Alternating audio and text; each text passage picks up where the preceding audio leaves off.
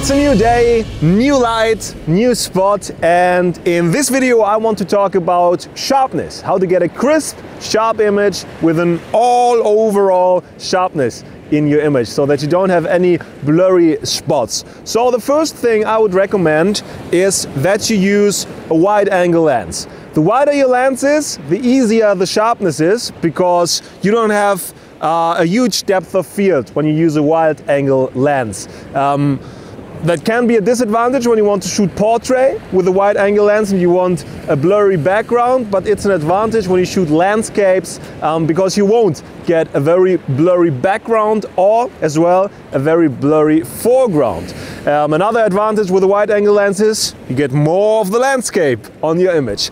I usually shoot on a 16 to 35mm lens. I also shoot it with 14mm lens or even 12mm lenses, but I for myself prefer 60mm, even 20mm. It looks more natural, and when you shoot on 14 or even lower focal length, it looks a bit unnatural, I feel, and it's harder to make a proper composition. That's my opinion. So here right now I'm on 16mm on full frame camera. So if you use an APS-C camera, that would be something around 10 or 11mm. So that's one thing I can do for the sharpness, use a wider angle lens. The second thing I do to get more sharpness in the image is I close my aperture. And by closing, I mean I try to stay in the middle aperture range, between f8 and f13. That is my optimum in aperture. So you have the best image quality, the best sharpness, less chromatic aberration, less vignetting in an image when you use or when you shoot in that aperture range. When you start to close your aperture more, that's what I sometimes do when I have a closer foreground, it's not that much of a lack of image quality. But when you go on f20 or f22, you lose some image quality. The image gets a bit more blurry. The same with f4. Usually on f4, which is the most open aperture I can shoot on this lens, for example, you get a bit of vignetting, you get a blurrier foreground. So I usually try to stay in the middle f range. Right now here, in this example, I, for example, go on f11.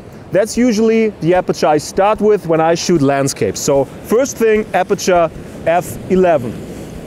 And then, for example, I choose the ISO usually at day at 100, and then I choose the shutter speed.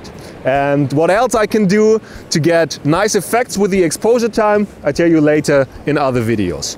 Okay, so closed aperture or middle range aperture as well, a good thing for sharpness. So the next important thing is the focus itself. Where should you focus? What is the secret behind focusing?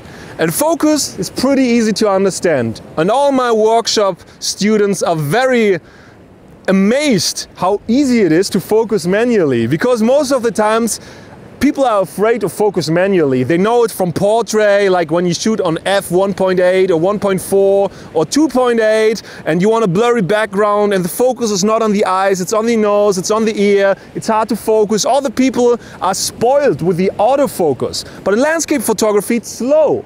You have a tripod, you can pull the focus. When you're used to filming, it's so easy when you just start to focus manually. On a landscape, usually, I don't even have to switch the focus. I focus once, let's say in the morning, I start to focus, and then I set the focus, and then it's done for the whole day. Sometimes I have to check if it's still proper, but in most of the times I don't have to even change it. So I'll show you how it works.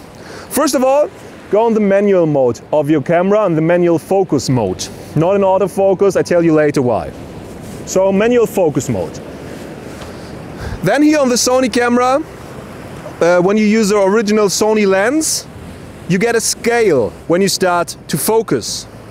So in this situation, for example, my closest focused range is 0.3 meters, so 30 centimeters. And then I can start pulling my focus ring, and then it goes to 0.4, 0.5, 0.7, 0.9, 1 meter, 2 meter, and then in most of the situations on a 60mm lens starts infinity.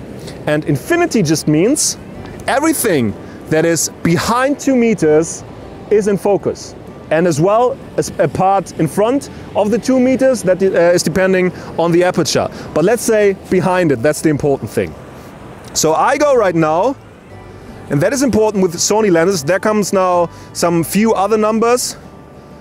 And I go now till the numbers stop and the first infinity sign appears. And the infinity sign is the line 8. And when the first infinity sign appears in the camera, that is focused on infinity. So whenever I say in this video course here, focus on infinity, what I usually do, that's what I mean. In Sony cameras, the first infinity sign after the numbers. Because there's a huge mistake a lot of Sony users do. They pull it more, pull it more, pull it more, and there's still the infinity sign. But the picture gets out of focus a bit. So it gets a bit blurry again. So try to stay at the first infinity sign after the numbers appear. So when you just imagine sharpness right now, it's the easiest to explain it like this. I'm standing right now here. The first thing that I have here in my picture in the foreground is that rock here. The rock is something about 3 meters of distance. Just, I say 3 meters, I don't have something to meter it, but I say it's 3 or 4 meters away. So when I say I focus on 1 meter in my camera and it's standing here 1 meter, or on your scale of your lens, I will tell it later how that works. It's totally the same, but this is digital.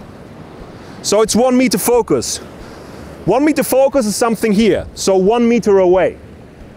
So when the camera focuses on 1 meter, here is the focus line. And then the sharpness gets from here till, let's say, on f11, something around 0.5 in the foreground because of the close aperture, and something around, let's say, 40 meters or something in the background.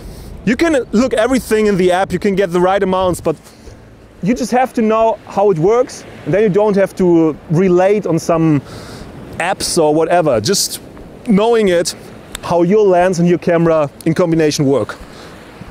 So when I focus on 2 meters, I'm somewhere here focused. So 2 meters away, and then, as I mentioned, an amount in the foreground, let's say till this amount, let's say 1 meter, and in the background, now it's not 40 meters anymore, now it's something around 80 meters, but still not infinity. And when I'm focused on infinity, I have everything in focus which is more away than 2 meters, and still things that are in the foreground. And usually when I'm on 60 millimeters on a full frame camera, I'm on f18, I have an amount of sharpness from infinity till something around 40, 50, 30 centimeters in the foreground. So when I don't have anything that is closer than, let's say, half a meter to my lens of the camera, I can focus on infinity. And it's that easy. You don't have to change it during the whole day. We just focus on infinity. For stars, for northern lights, for mountains, for a situation like this. Don't care if portrait or landscape mode, it's still the same. So I usually focus on infinity. And now you may be asking, and what is when I have something that is closer than, let's say, 50 centimeters?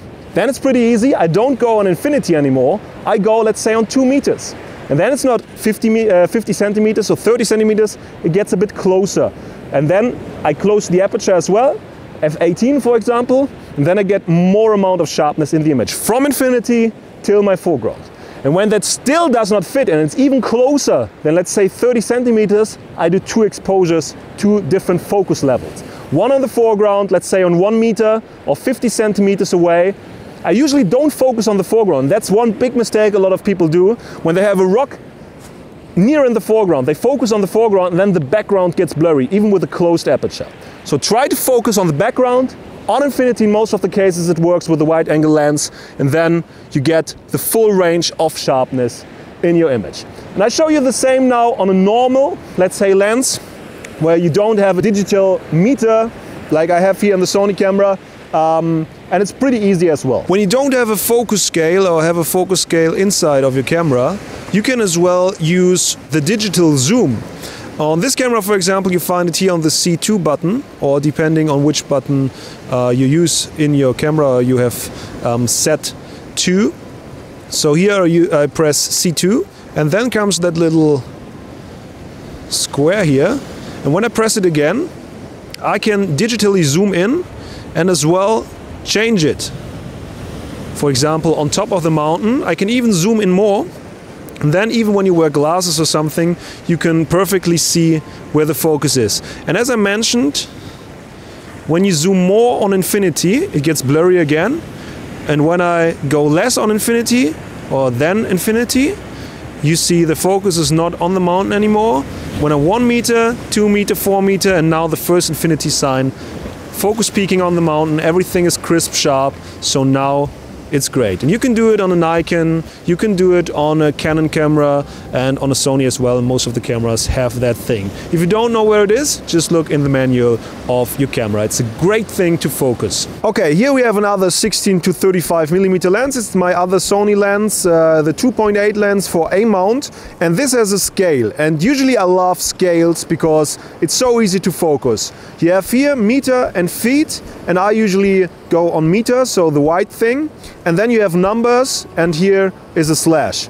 So which number is on the red flash is the focus distance. So in this situation, the nearest focus distance I have with that lens is 2.8 centimeters. So I don't know why they don't write 0.3, but never mind. The next thing is 0.3.2, and you see how much I have to turn the lens to just change a few centimeters of focus, and that is important to realize. So the next thing is 0.4, then 0.6, then 1 meter, 2 meter, and infinity. And the important part now is infinity is not here, yeah, not behind that other slash. So when the slash, the white slash, is on the red slash, then you are focused on infinity. Pretty easy to understand. So here the same, everything over 2 meter is infinity. So when you have stars, when you have a mountain, in most of the situations that you photograph, go on infinity. And when you have a slash next to the infinity sign, that means infinity. On some lenses, like on the Canon 16 to 35 millimeter 2.8 lens, you have even a number behind the infinity thing, and that means on 60 millimeters it's on the 16 number, which is next to the infinity sign, and on 35 millimeters, for example, it's then the slash on slash. That is usually when you have a zoom lens, because the focus changes on some lenses when you start to zoom. That's why as well usually recommend not to zoom too much, especially when you have a lens like 18 to 300 millimeters. There's a huge change in focus with that lens and a loss of quality as well. So focus is pretty easy to understand, and I will do some example with an even closer subject, and then I'll show you the different pictures. In most of the situation, you won't recognize it when you don't zoom in a picture, especially when you have like a high megapixel camera, over 20 megapixel or something. You won't even recognize it, because most of the people just post for the internet, or just photograph and then post it, or just print it in a small size. Whenever you print it in a big size, you might see it, but then you go far away as well. So don't be that super confused with all the focus things you hear or read on the internet. In most of the cases, infinity is totally okay. Hyperfocal distance, I will tell you when I have a closer subject. I already mentioned it, but without the name. Don't be confused by all the things. That's what I just can say. Okay, if you have a mirrorless camera, a lot of mirrorless camera has as well focus peaking. And focus peaking has a great advantage as well. In landscape photography and portrait photography, I just focus manually all the time. Wildlife, portrait, landscape, I do everything manually with focus peaking because it's that easy. And focus peaking is just a helping thing. You see the yellow dots or the yellow ants running around in my image, and that is the focus peaking. And when the focus peaking or the yellow ants are the strongest, in this example you can change the color from red, I think white and yellow. I have yellow most of the times. When it's the strongest, then you have the amount of sharpness on that area. For example, now the mountain, when I'm focused on 0.3 meters, there are just a few ants, so it's not much sharpness in the back area. And when I go now on infinity, I have the most amount of yellow running ants on my mountain, and as well on the rock in the foreground, on the rock in the middle ground, so everything, as I mentioned in the image, is sharp. So that is just a control thing, like you can say the histogram or something, for sharpness. So I take a picture, looks great, but what you can do now, when you know how to focus, when you did a proper composition, when you have some nice waves like you have here, I will show you in the next video. This was a lesson from my video course Easy Learn Landscape Photography at learnfromben.com, filmed in beautiful Norway. And it's part of this year's 5-day deal photography bundle, where you can get plenty of courses, video courses, educational courses by international photographers, including me, worth thousands of dollars for only under $100.